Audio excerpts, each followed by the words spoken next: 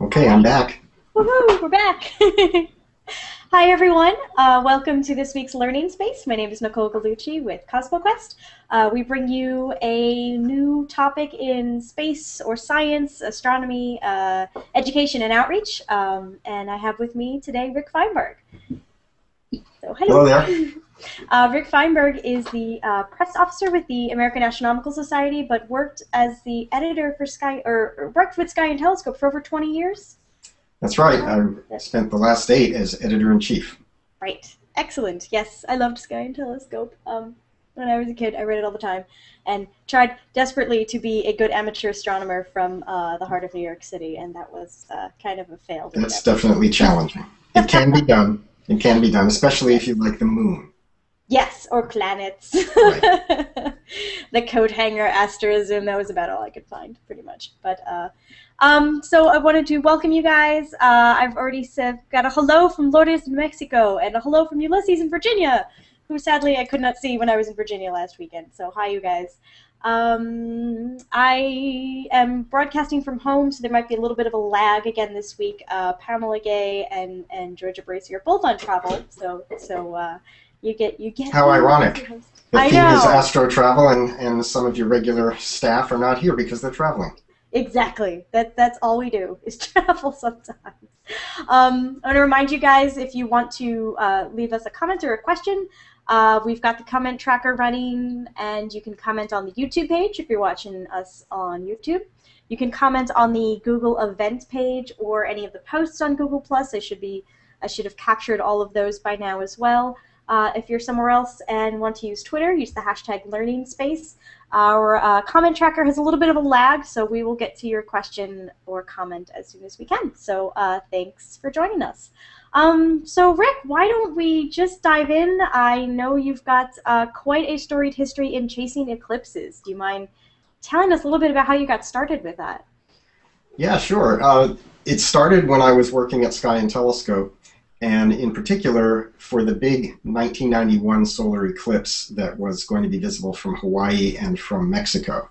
I had never seen a solar eclipse before, and I'd been working for Sky and Telescope already for 5 years. But basically, that eclipse was going to be so big, it was going to last more than 7 minutes, and it was going to places that are really hot tourist destinations, namely Hawaii and Baja California in Mexico. Yeah. And Leif Robinson, the editor at Sky and Telescope at the time, realized that it was an opportunity to mount the biggest eclipse tour in Sky and Telescope's history, and that he was going to need everybody on the staff to go. And so this was how I got invited. Even though I was a very junior editor at the time, I was invited to go participate in an eclipse tour. Sky and Telescope had been doing tours, not just to eclipses, but for example in 1986 they took a tour to the southern hemisphere to see Halley's Comet. So they've been doing this for most of the 80s, I think. But 1991 was the real big breakout. We sent a couple of groups to Hawaii, 3 or 4 groups to Mexico, and basically every editor on staff, and there were about a dozen of us at that point, all got to a company tour. So my first solar eclipse was the one that they called the big one, the 7-minute eclipse in 1991. And then I didn't go on another eclipse trip for 6 years, or 7 years actually. But since 1998, I've gone to almost every eclipse. Wow. Wow. Starting with Sky and Telescope, and then because even though I've left Sky and Telescope, I have a good relationship with one of the tour companies that the magazine worked with for many years. And after I left the magazine, they said, hey, would you still like to go on eclipse trips at our expense and see the world? Yes. And for some reason, I couldn't say no. That's fantastic. So if you're going now every year and a half for an eclipse, or do you only hit major ones? Okay. Well, just the total eclipses. I have occasionally been offered an opportunity, for example, to see an annular eclipse, a ring eclipse, where the moon doesn't completely cover the sun. And I would do that. I've seen one, and they are fun, but they're not nearly as dramatic and exciting as a total solar eclipse. But the time that I was offered an opportunity to go see one of those, I actually had a commitment at the same time, so I wasn't able to do it. But basically, I'm going to the total eclipses. Okay. But that's not the only astro travel that I do. Okay. I mean, well, actually, the industry has branched out quite a bit. The first real organized eclipse tours were conducted in the 1970s. A planetarian named Ted Pettis, who I think was in Ohio, he organized the first eclipse cruise in 1973. Wow. And then it really took off in the 80s, and then 91, caused this big explosion where a lot of different companies got involved. But now you have astronomical tours that go to, to see comets. As I mentioned, Sky and Telescope took people to the southern hemisphere to see Halley's Comet, because even though it would be visible from the north in 1985, 1986, it was going to be much better from the southern hemisphere. So I think they went to Australia. And there were people talking about doing tours to go see Comet Ison this coming November, December. Right. This is the real bright comet that could even outdo Hale-Bopp. It could also be a fizzle like Kohoutek. But it could be great. You never know. You never know with a volatile object near the sun. You never know. So comets, occasionally. There are groups that go see the aurora, so they'll take you to Alaska or they'll take you to Iceland. I need to do that. I have not seen aurora. I've never gone on a trip specifically to see them, although I am actually planning to go to Iceland next spring. Okay. But I've been lucky enough to see two really good auroras from my observatory in New Hampshire. Gotcha. When the sun was really active at the last solar maximum. So you've got aurora tours, you've got the eclipse tours. Another kind of tour that's not as prevalent, but I've seen them, and in fact I went on one, was just to visit major observatories, because the world's great observatories are in places that are really beautiful to visit, like Hawaii and Chile in particular. And there's a whole astrotourism industry that's grown up in the Atacama Desert in Chile, because the people who live there recognize that a lot of people, they know a lot of professional astronomers come down to use the telescopes in Chile, but they've also come to recognize that a lot of amateur astronomers like to go down there too, because the weather is so good and they can camp out in the mountains or go to a resort and see the southern sky in a nice, safe environment. So suddenly you've got astronomical bed and breakfasts popping up all over the Atacama Desert. I didn't know that. I was in San Pedro a couple months ago, and every other shop had a little 8-inch telescope in front saying we do tours. I think we managed to be late. Yeah, it is. It's big business. Don't go the day of and try and get a tour, especially if there's major things happening at the observatory. Right. We could not get one, so we just kind of wandered by ourselves to the edge of town. But even the little tourist shops are now setting up sky tours with 8-inch telescopes. And there are astronomically themed hotels or bed and breakfasts where they have bigger telescopes, and you can go stay there, and you have an expert amateur or even a professional astronomer who happens to be doing this on the side. I know there's at least 2 of those. And you can plan your vacation around stargazing. Okay. And the Atacama Desert is, if you just hear about it, you think, oh, a desert, why would I go to the desert? It's one of the most beautiful, exotic places on the planet, and it's got all kinds of interesting things to see. There's geothermal, springs and geysers. There's phenomenal wildlife. The scenery in the desert is spectacular. They've got something called the Valley of the Moon. You may have been there yourself at some point. It's just spectacular. It is. Yeah, the volcanoes really blew me away. Not literally, but yeah, the volcanoes were spectacular. We have a question from Lourdes asking, how expensive is it to be an astrotourist? Either serious astrotourist, she asks, or maybe there's a way to do it on a budget for grad students or recent grad students. Right. Well, travel can be expensive, but it can also be done on a budget, and companies have sprung up to cover the market from the high-end people who always go 5-star to the lower-end people who are looking to travel on a budget. And even on something like an eclipse cruise, you can buy an inside cabin for maybe a tenth the price of an outside cabin with a balcony and a great view. So so it's not like there's a set price. But if you're going to travel internationally, flights can be expensive and so on. But so you might not go to an eclipse in a really exotic, distant locale. Maybe you'll pick one that's not quite so exotic.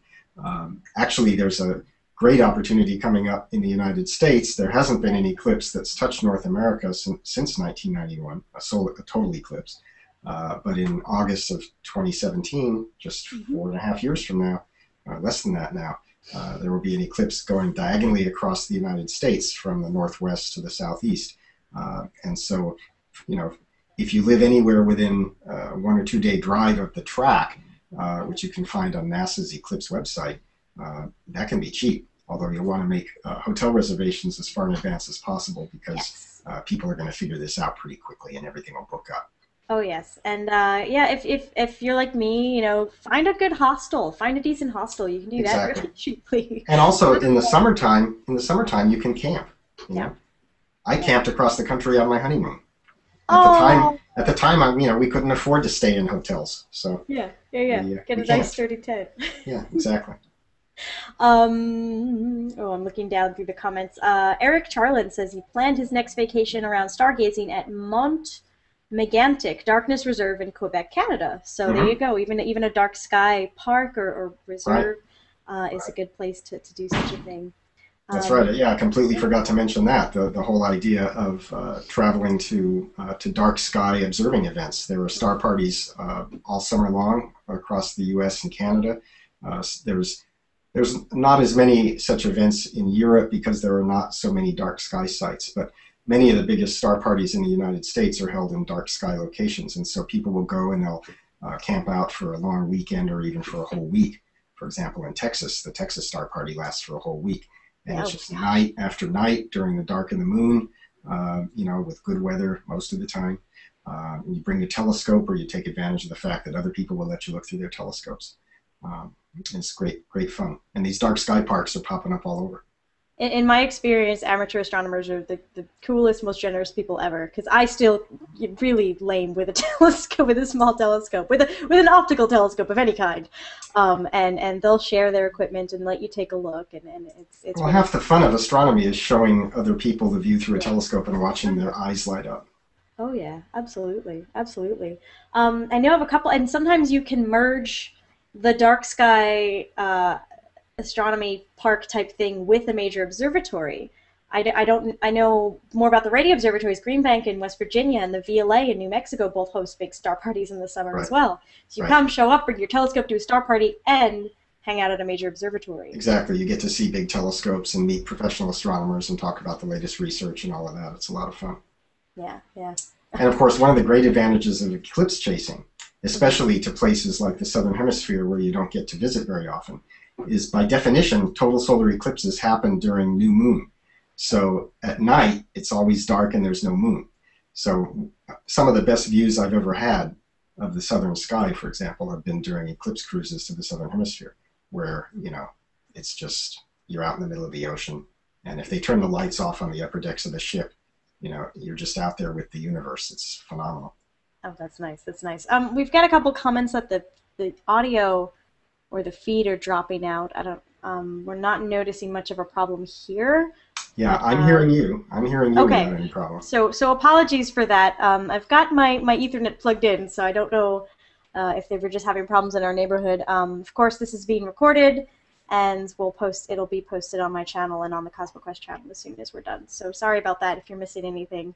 We've got a couple people talking, Lourdes and Guido, about seeing the Milky Way with their own eyes. Some people, having never left cities, have never seen the Milky Way with their own eyes, and that's another good place to start. Right.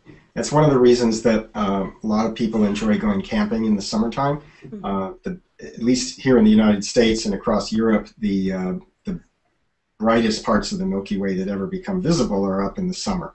And so if you can go camping and actually plan your trip around when the moon won't be up, when there won't be a full moon, or the moon will set early in the evening or not rise till early in the morning, if you get away from cities, you will see the summer Milky Way, and it's just spectacular, and it goes right overhead. So it's convenient that it's a good time weather-wise to go camping as well as Exactly. see the Milky Way. And yeah, if you can get to the southern hemisphere, seeing the Milky Way from the southern hemisphere is mind-blowing. There's nothing like it. Yeah, it's Yeah. so different than in the northern hemisphere because you can see the center of the galaxy very, very high up in the sky, and you really can get a sense of the shape of our galaxy as a flattened disk with a bulge in the center. You can see that with your own eyes. I've heard people say that if if what if what had become European civilization, if that had grown up in the southern hemisphere, instead of our astronomy being solar system centric, with defining the plane of the sky as the plane of the planet's orbits, we probably would have had a galactocentric cosmology because the galactic plane is so visible from the southern hemisphere. Oh, I never thought of that. Much more visible than the path of the moon and the planets, which you can only figure out by watching them over time. Yeah, yeah. So do you have any, especially with the 2017 total solar eclipse coming up for those of us in North America, do you have any tips? I found a lot of eclipse photography that you've done. Mm-hmm. Maybe you have some tips for people who are looking to take nice photos of their eclipse, or maybe you want to tell them don't even try your first time, just enjoy it. Do you have any tips along those lines? Sure. Well, I actually do tell people, well, let me back up and say that generally when I take an eclipse trip, I find that about half the people on the tour have never seen an eclipse, and the other half are people who go all the time. So it's an interesting mix. You've got a lot of experienced people as well. Yeah, as well as a lot of people who really just don't know what they're getting into, but people have told them it's really something they should do. I always tell the first timers not to take pictures. Okay. And then I tell them how to take pictures because they all want to, right? And everybody's got a phone, and the phone has a camera, and everybody's brought a camera because they're on a tour, they're visiting, they're touring, they're going someplace interesting. And one of the great things about a total eclipse is that no matter what kind of camera you have, and no matter what kind of lens you have, you can get a souvenir image that will be worth showing to people. Mm-hmm. But if you want a particular kind of image, like if you want a close-up that shows the sun's beautiful corona, the outer atmosphere, and shows it, as a nice close-up, you've got to bring pretty heavy-duty gear. You've got to bring a super telephoto lens, you've got to bring a tripod, and you've got to practice in advance and make sure you know how to focus because the autofocus isn't going to work.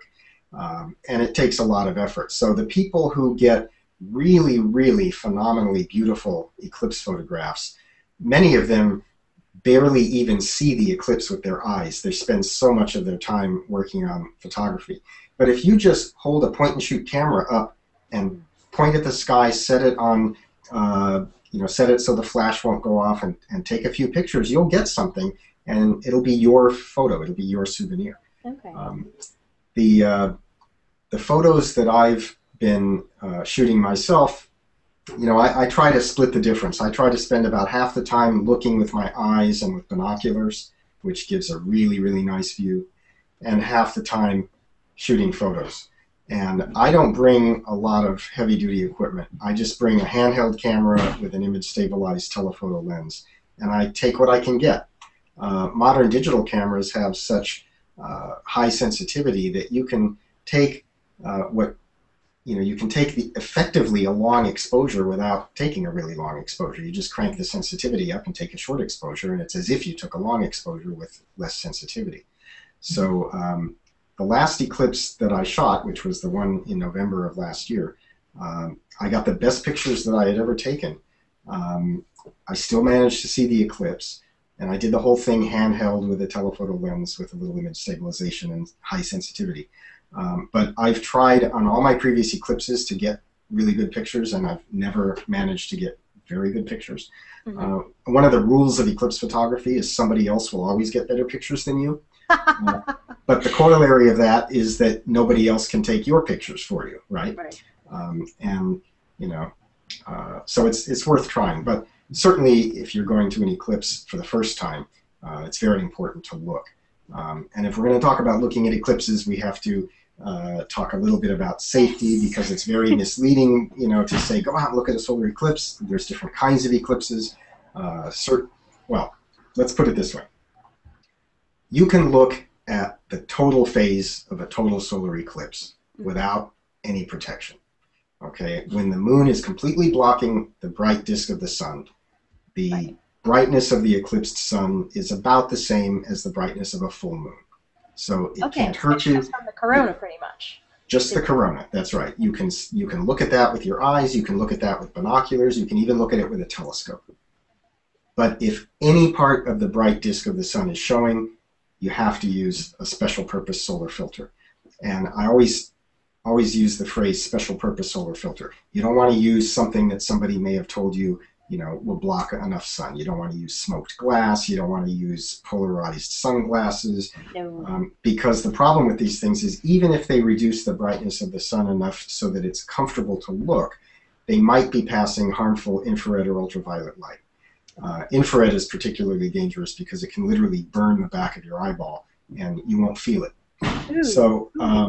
So what we always do on eclipse tours is we provide solar filters for all the passengers, and we tell them if you're bringing a camera or binoculars or a telescope, make sure you buy solar filters in advance and make sure they fit over your optical equipment. Make sure that they fit snugly, but not so snugly that you can't get them off during totality, because if you try to look at the total phase with a solar filter, you'll see absolute blackness, nothing at all. Right. But you've got to be careful to make sure you've got that back on right before. Right.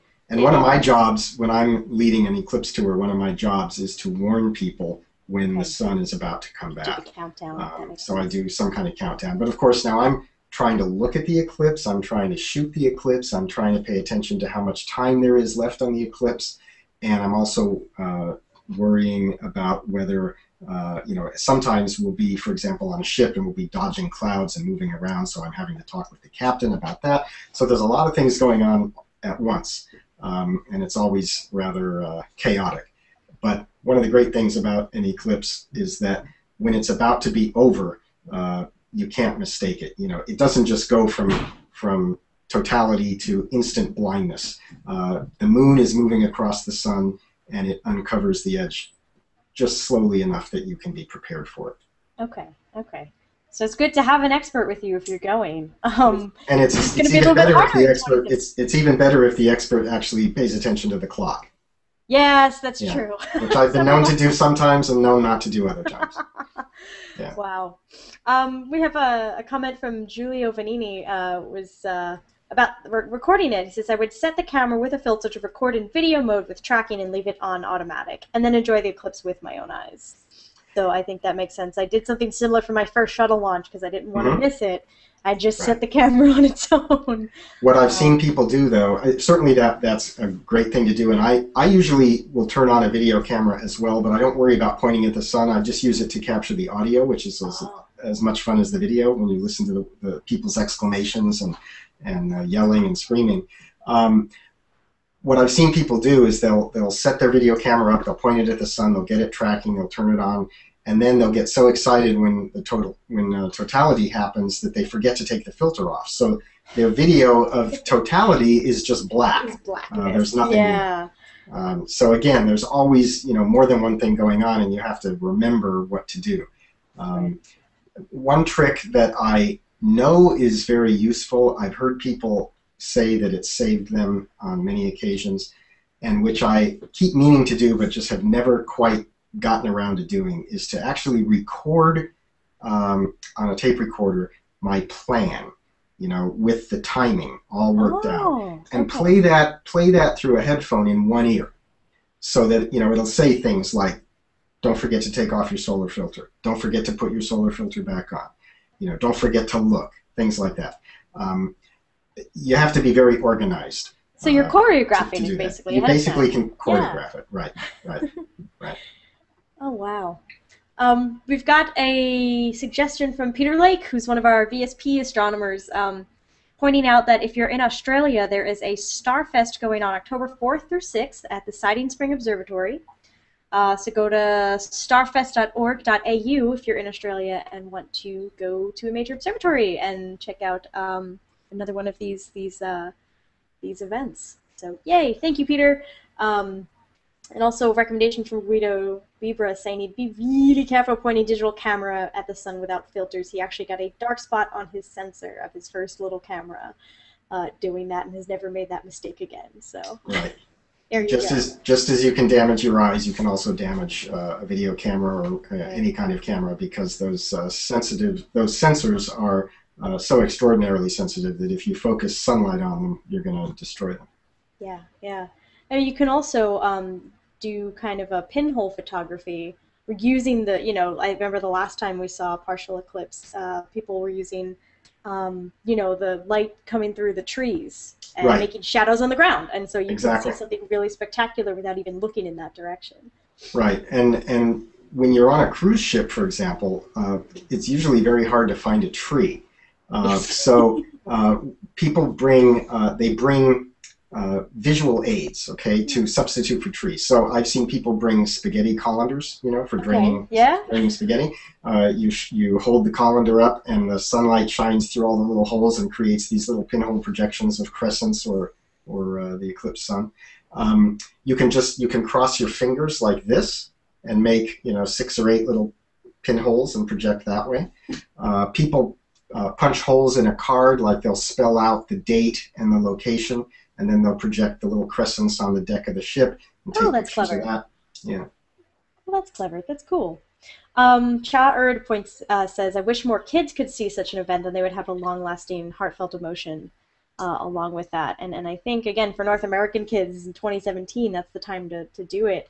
Absolutely. August, maybe when some schools are starting, but I'd expect that schools along the path of totality or even partial will allow their kids to go see it. Maybe start now. Figure out what teacher they're going to have. Right. Well, there's always a very unfortunate phenomenon that occurs when eclipses happen over populated areas, which is that the government or local officials or school teachers or somebody will say, oh, it's not safe to look at an eclipse, so we're going to keep you inside. Yeah. And so one of the things that I'll be involved in during the years leading up to the 2017 eclipse is spreading the word that it's actually quite safe to look at a solar eclipse as long as you know what you're doing, and to try to encourage as many people as possible to see it. It's worth pointing out that all of the U.S. will have a partial eclipse on the day that the total eclipse happens.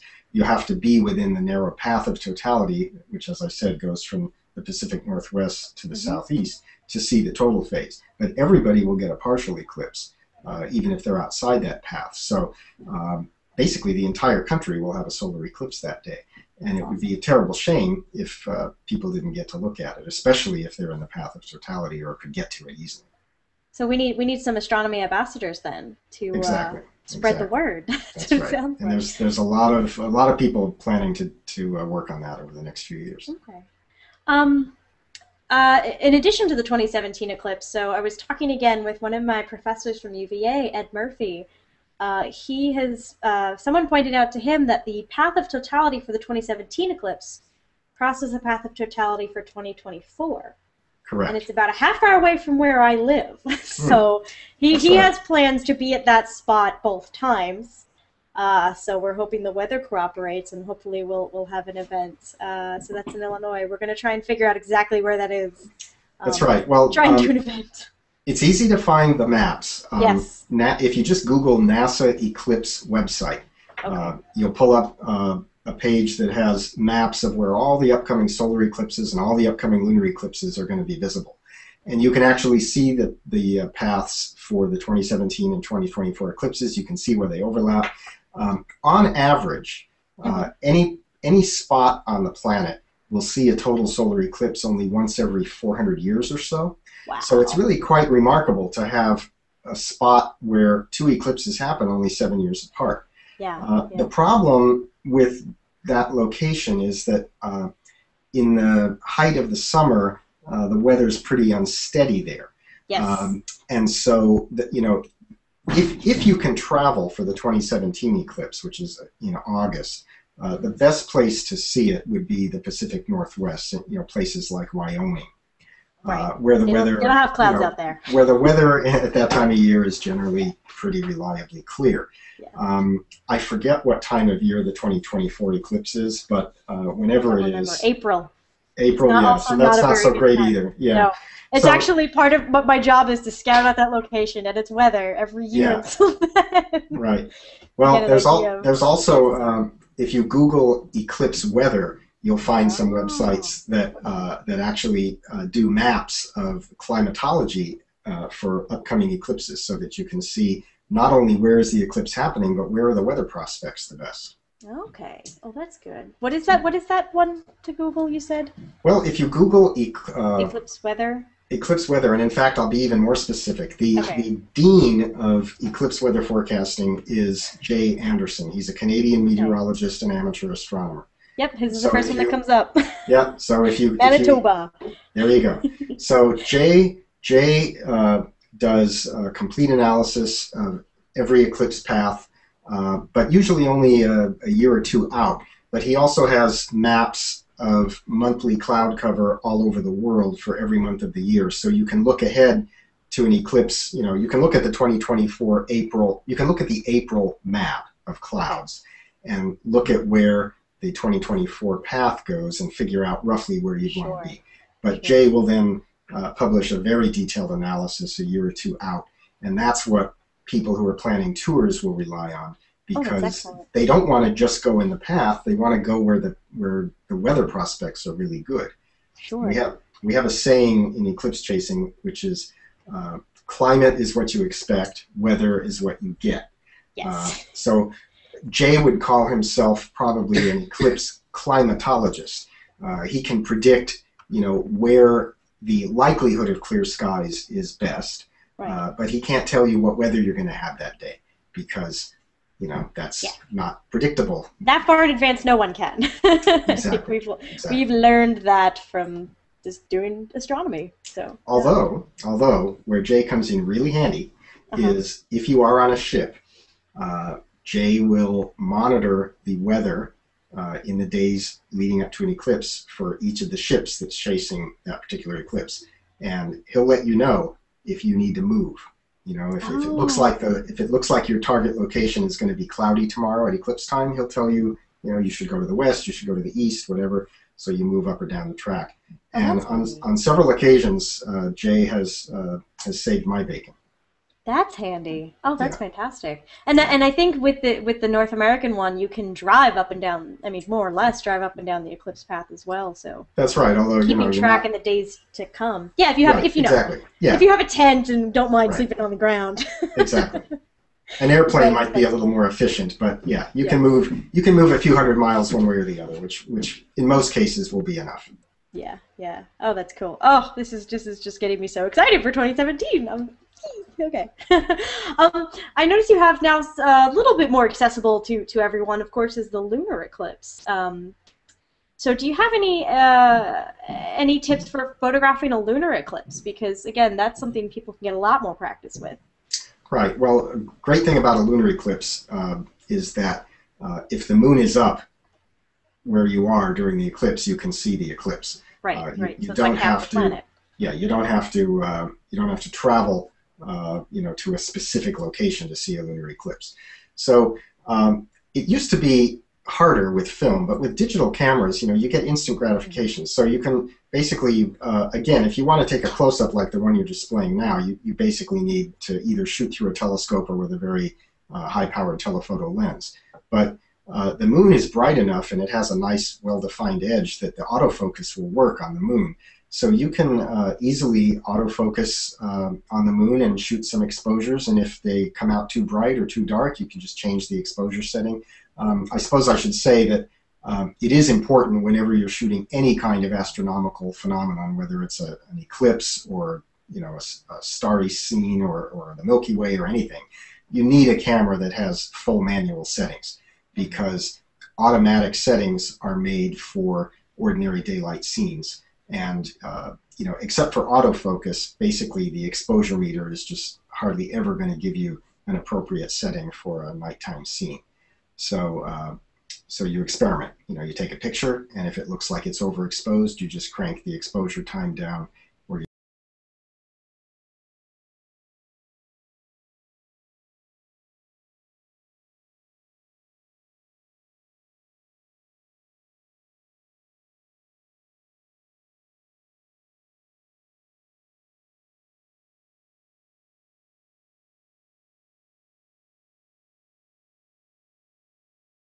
There you are. Coming back. All Are right. you there? I'm here. Okay. Dropped you for a moment. Okay, we're still alive. Sorry about that, everyone. Go ahead. Sorry about that. That's all right. I'm not. Did people? Were people able to hear me when you were dropped out? I don't know because I couldn't Well, I hear. wasn't saying anything important. Once I noticed you dropped out, I just Okay, stopped. the last I heard was about needing manual settings because it's Right. not You mobile. basically you need to be able to control the settings of your camera because they're designed. All the automatic features are designed for ordinary daylight photography, and nighttime exposure metering it just fools it. So, but the great thing with digital cameras is you can take a picture and adjust on the fly. Um, the again, with an ordinary point and shoot, you can still get a pretty picture.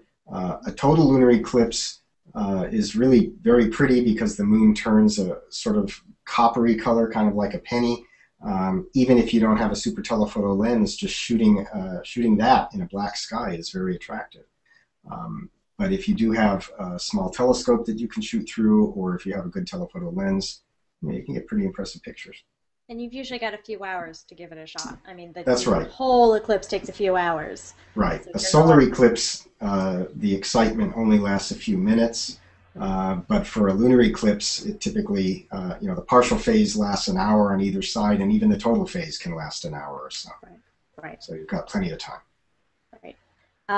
We've got a couple. We lost Jews. Hopefully, we're back. It says we're on air. Well, Oh, I and see then you. yeah. Okay, and then Michael Zeller added some links in what I think is the event page comments. If you're watching there, it's a whole bunch of eclipse maps for 2017, so check that out as well. So thank you, Michael. Michael Zeller, sorry. Oh, Mike's online. Okay, great. Yeah, Oh, yeah. Mike is the well. If I called Jay Anderson the dean of eclipse meteorology, then Mike Zeller would be the dean of eclipse mapping.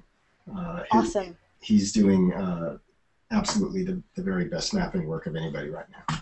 Cool. Advancing So, the state of the art. excellent. Would you suggest, do you have any places people could go you could suggest for them to look up either local or more exotic astrotourism ventures? Is there some central place to find such things or some tips you could give? Well, all of the astronomical tour companies advertise in the two magazines that go to amateur astronomers worldwide, Sky and Telescope, where I used to work, and also Astronomy magazine. Okay. So, for example, the company that I typically travel with, called Travel Quest, advertises in those places, as do all the others.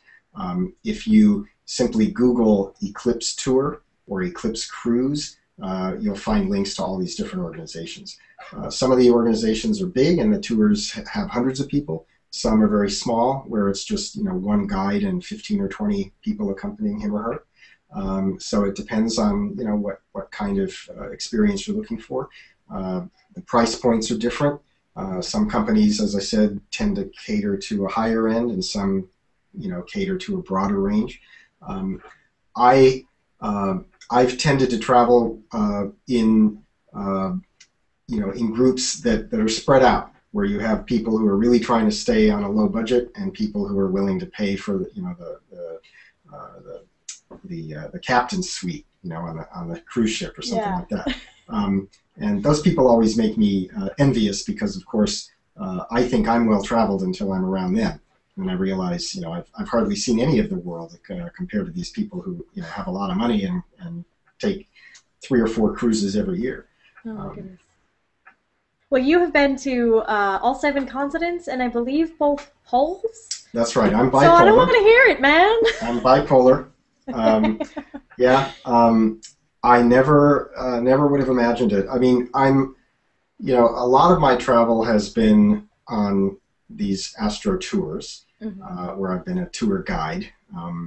But a lot of my travel has been for other astronomical or even non-astronomical reasons. Of course, whenever I go someplace for a non-astronomical reason, I look for some opportunity to visit an astronomy site simply because I'm interested in it and want to see it. But when I was working at Sky and Telescope and I was covering astronomy meetings, to write up news articles about what was being discovered and announced, I would travel all over for that. So, for example, that's how I got to Australia. It wasn't for an astronomy tour per se. It was to cover a meeting of the International Astronomical Union for Sky and Telescope. and I got to the South Pole. It was an astronomy tour, but there was no event in particular. There was no eclipse or anything. It was just that this company that I work with, TravelQuest, organized a tour to the South Pole. And the first year, the guy who runs the company led the tour, and the second year, he offered it to me. So in January of 2006, I found myself camped out in Antarctica and then spent a few days at the South Pole. And of course, if you're into astronomy, you can see the telescopes that are down there. And there's all kinds of other scientific observing going on. There's meteorology and geology and atmospheric science and all kinds of stuff. So it's really an exciting place to visit. Very cold. Very, it's, you know, I definitely felt like I was out there, that it was the riskiest thing I'd ever done, flying in these little airplanes, you know, where they bring an aircraft mechanic and a doctor with you. You know, that just lets you know that you're, you know, you really are exposed. You know, you're not, this isn't a walk in the park. So when I was at the South Pole, I met a woman who had recently been to the North Pole on a Russian icebreaker, a nuclear-powered icebreaker. Okay. And I thought, what an amazing adventure. Gosh, I wish I could do that someday. And lo and behold, I discover that the 2008 eclipse is going to be visible from the Arctic. So I get in touch with my friends at TravelQuest and I say, hey, do you realize that there's an eclipse in the Arctic and that it happens at the time of year when the Russian icebreakers are going up there? Next thing you know, I'm on a North Pole eclipse cruise. Wow. So in 2006, I was at the South Pole. 2008, I was at the North Pole. So that's pretty cool. exciting. That is cool. Pretty exciting. That's cool. Yeah. So did they show you the telescopes down at the South Pole? I know there's a bunch of the microwave telescopes are down there. That's right. That's right. We hiked out there and we toured the telescopes. You know, it's not. They look like radio telescopes, basically. Yeah. And they're itty bitty. So yeah. Well, there's now a 10-meter telescope, although it wasn't there when I was there. That was erected later. But it's you know, it's very impressive to think that people work in those conditions, because it's, you know, you look at the thermometer on the wall and it says 40 below. Now that's outside. Inside it's not quite so bad, but you have to go outside to get inside. Yes. So yeah, it's definitely the coldest I've ever been. Oh my goodness. Oh my goodness. But still worth it. Totally. Definitely worth it. Definitely worth it. In fact, you know, here again, I was offered an opportunity to go back to the South Pole, but the South Pole tours always occur in January, because that's the height of the southern summer. And January is when the American Astronomical Society has its big meeting. So, you know, it's just the nature of the beast. You know, I work for the AAS, so I can't go to the South Pole anymore in January. But, you know, that's all right. I've been there. I would go back if I could. But, you know, I'll cover for you. I'll tell everyone you're sick. It's fine. There you go. There you go. We're gonna delete that from the recording now. Right. Well, actually, what you should do is you should remind me that you know that you don't have to be at the AAS meeting. You could go to the South Pole. There you go. Right? You can always, we can Skype you in. That's fine. Yeah, exactly. We have the technology. James Haney points out that the Planetary Society works with Eckhart Tours to put together great viewing trips, so that's another one. Yeah. And Jim Meeker says, trip to Carbondale in August 2017. That's about where we are, so come on out. Yeah, not only do the tour companies all advertise in Sky and Telescope and Astronomy, but both magazines run their own tours. As I said, that's how I got into it. The Planetary Society runs tours. The Astronomical Society of the Pacific runs tours. They're based in San Francisco. Yeah, those usually, if you travel with those organizations, you get to go along with, you know, the editors of their magazines or the astronomers on their staffs, that kind of thing, which can be a lot of fun, especially if you're a member of those organizations or you read those magazines.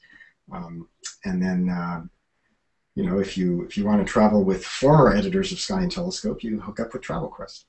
Cool, very cool. I need to figure out how to get in on this. Yeah, it sounds like it's a great gig. If you can get it, it's a great gig. Yeah, that really sounds super fun. I'll do the ones that visit radio observatories. How's that? Sounds good. Cool. Okay, so unless we have any last questions, I'm not seeing any last questions coming up. Are you going to be in, speaking of AAS, you're going to be in Indianapolis in a couple of weeks by any chance? That's right. There's no chance about it. I run the press operation at the Right. AAS meeting, so Okay. yeah, we have 5 press conferences scheduled Awesome. during the first week of June.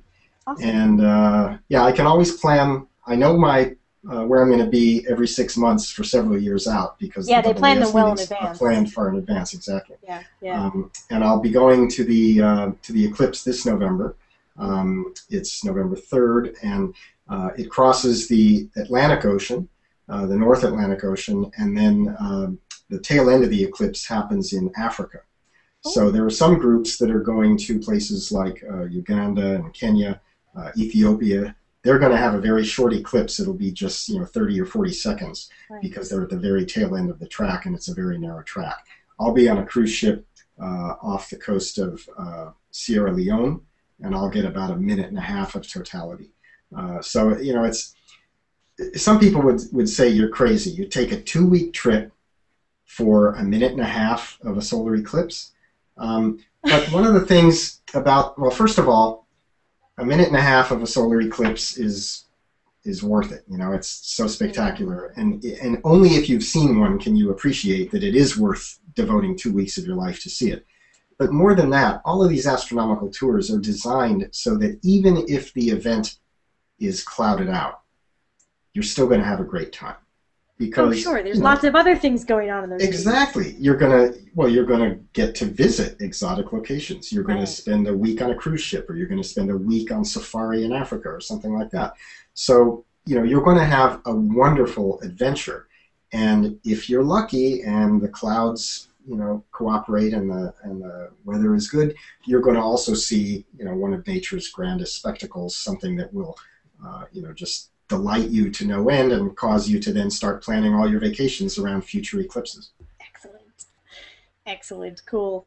Guido Bibra pointed out that I'll have glass soon, so there we go. Astronomy travels with Google Glass, so I can have that niche that niche market. Sounds good. Yay! Excellent. I wonder if they'll put out a Google Glass edition that has solar filters built into it. That would be cool. I know that they have little sunglasses that clip into it.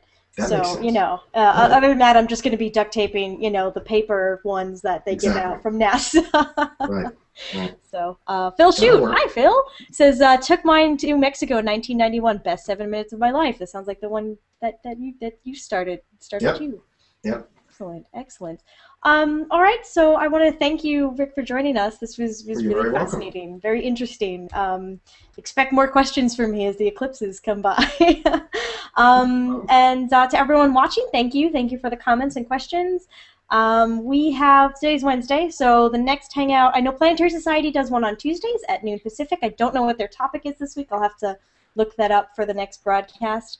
On Friday, we have the weekly space hangout. That's at noon Pacific, and we'll be rounding up all your astronomy stories from the week. So Fraser Kane's back in town. I'm back in town, so we'll have a regular space hangout for you guys. And then Sunday night is the virtual star party with Fraser Kane and Scott Lewis at some ridiculously late time. I think it's 9 p.m. Pacific now. Sorry, East Coasters. Blame the sun, not us. It hardly gets dark till then anyway for the East Coast. I know. So, if you are an amateur astronomer and want to participate in the virtual star party, we are definitely looking for people in different time zones so we can run different shows. So do you have any last words of wisdom or excitement, Rick, about AstroTourism in general that you want to leave with? Well, I would just say that until you've seen a total solar eclipse or you've seen a bright display of the aurora, you really can't understand why people get so excited about it. Certainly in the case of a solar eclipse, you really owe it to yourself, if you have an opportunity at any time in your life to see one, to take advantage of it. You won't necessarily have to spend thousands and thousands of dollars to do it. The North American eclipse is a great opportunity for a lot of people. There will be more eclipses in Europe and more eclipses in South America. Just find a way at some point in your life to see a total eclipse of the sun, because you will not regret it. So the pictures don't do it justice, huh? Pictures don't do it justice. The light is of such a quality that you really can't capture it.